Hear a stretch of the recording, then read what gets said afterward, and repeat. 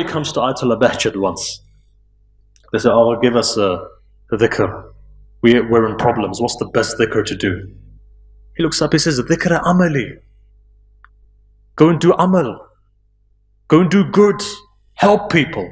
More than just sitting in a cave reciting Allah. Allah is to go and help people. Why? Balais are removed when you help people. Many a time you think your solution lies in reciting a dhikr. No, actually it lies when you go and help somebody, when you feed somebody, when you educate somebody.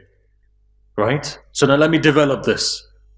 A person comes to the 7th Imam alayhi salam and they say to him, they say, look Mawla, I've come from Ray's in Iran.